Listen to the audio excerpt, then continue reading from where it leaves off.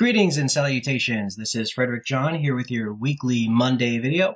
This is going to be a quick video. We're going to be looking at how to display placeholder images and what's the best way to do that. Now, if you're familiar with what I'm talking about, I made a quick demo here. We have a body, an H1 tag, a P tag, and some images. If we pull this up in a web page, this is what it's going to look like. We've got some placeholder images here. And I get it, you don't want to put personal images up for display content.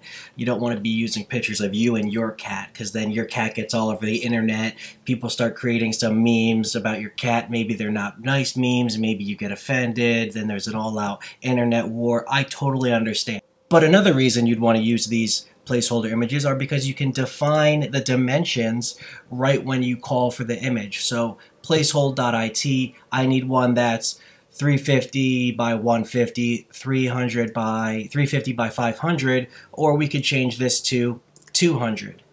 And all we have to do is save, and it's going to automatically change the dimensions of our image. So it makes it really convenient. Now we just need to make them look better. So we're going to use a different website. Instead of placehold.it, we're going to use PlaceIMG.com. Now this is going to be a much better alternative. The syntax is a little bit different. Instead of 350x150, it's going to be changed to 350/150. They also give you the option to do a category. So I'm going to use /animals. So PlaceImage.com, the dimensions of the image, and the category you'd like to use. Now once I save that, you can see it's replaced with this nice image of dolphins. Now let's go ahead and replace the other ones as well.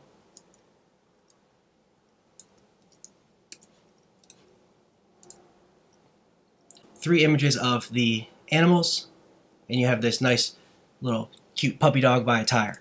So let's take a look at some of the different category options we have. We can do tech, we can do nature, and let's see what that looks like. 1 animals, 1 tech, 1 nature.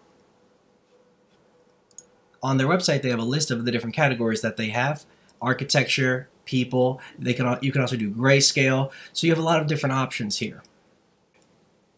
We can also use the any option, which will select at random. As you can see here, it did tech.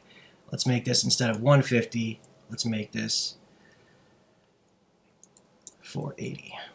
As you can see, it will optionally change the image size and match whatever the image size you need. So for using demo content and you need placeholder images, PlaceIMG.com is going to be the best place to get these demo images. You can check out their site here. I'll put a link in the description. Thanks for watching. I hope you found this video helpful. If you did, please like it and share it. Check out some of the other videos, and I'll see you next week.